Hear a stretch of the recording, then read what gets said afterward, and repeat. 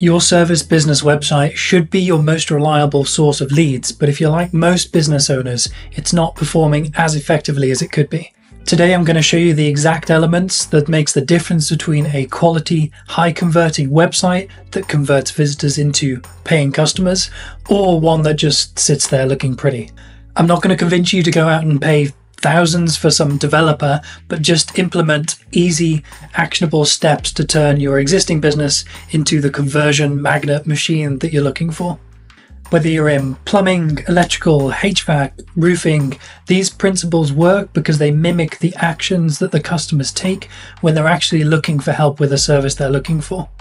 In the next few minutes, I'm going to walk you through each step and show you exactly why it works, why it matters, and what to do to make the changes you need. I'm not here to sell you anything, but if you find this valuable and you want my 100% free step-by-step course, website templates, and funnels, just like the video, share it with a friend or business owner that could find it helpful.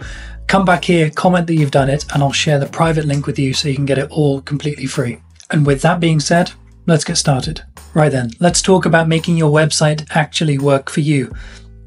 You know how most service business websites just sit there like a digital paperweight? We're going to change that for you today.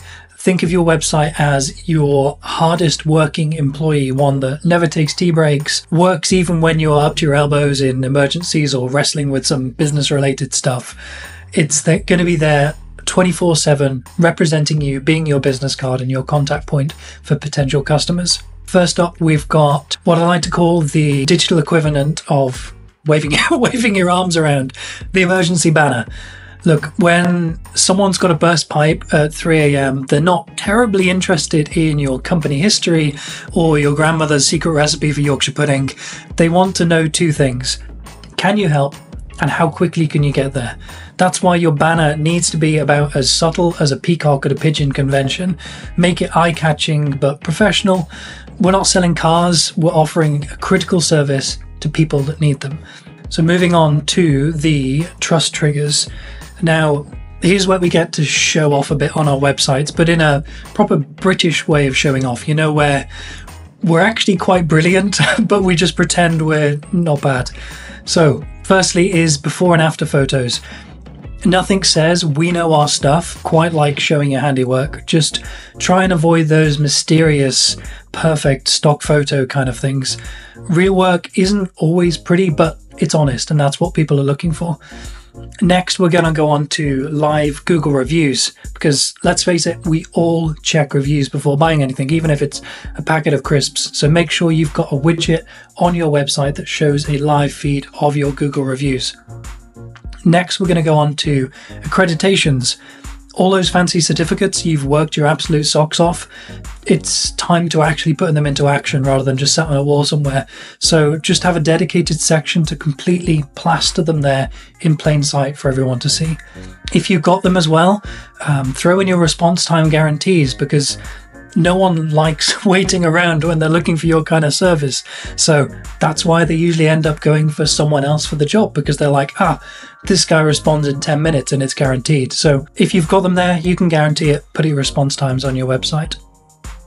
Next, we're going to look at contact options. So here's where we make it as easy as possible for people to contact you as soon as they open your website up on Google. We want all of our forms to just ask simple questions like first name, problem, email. We don't want to ask for the life story. We don't want to give them too many options to click, or they're just going to bounce off. They're going to click away and find some simpler website to get their contact information on. So yeah, just ask for the essential bits. If they're combined with a live chat widget or conversational AI chat widget, then we've seen around 36% conversion rates from people coming onto a website looking for help and popping into a chat.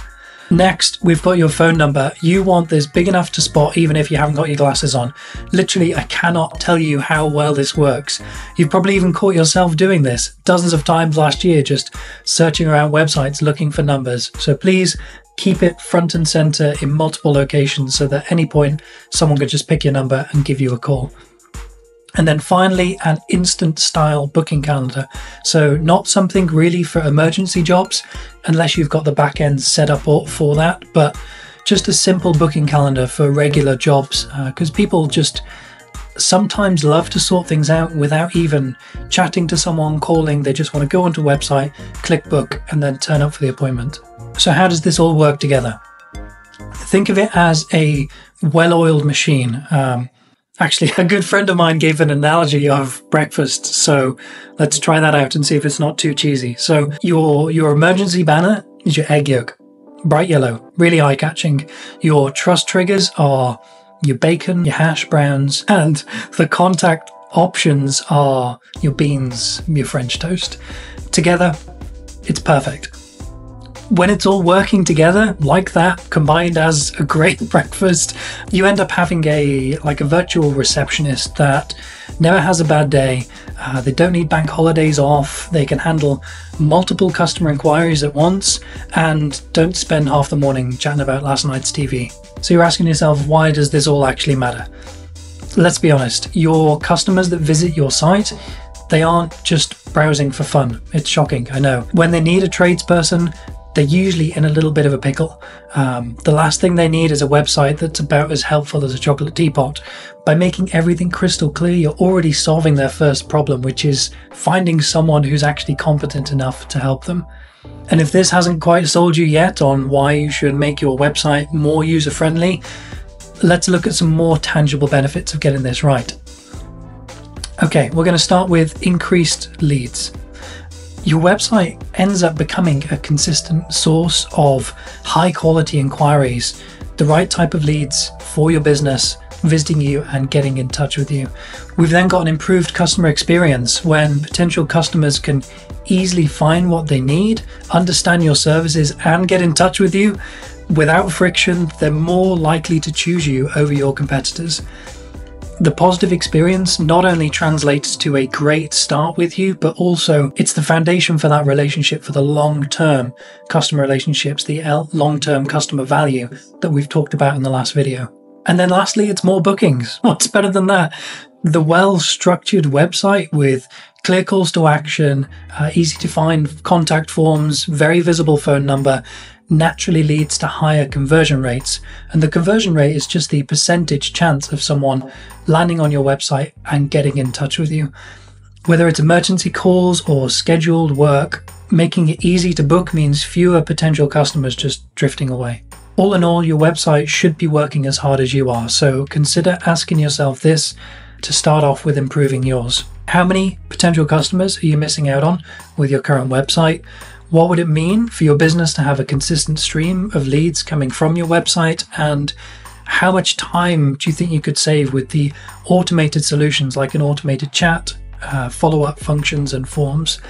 Once you've got these written down, pen and paper, it'll become a no-brainer as to why you should get this done for your business and start making changes to your website. So that's it. You now know the few small changes you need to make to start getting more customers from your website. And again, if you want my free course, website templates, all that good stuff, just smash the like button, leave a comment down below, and I will send you a private link so you can get access to all of that for free. Speak to you soon.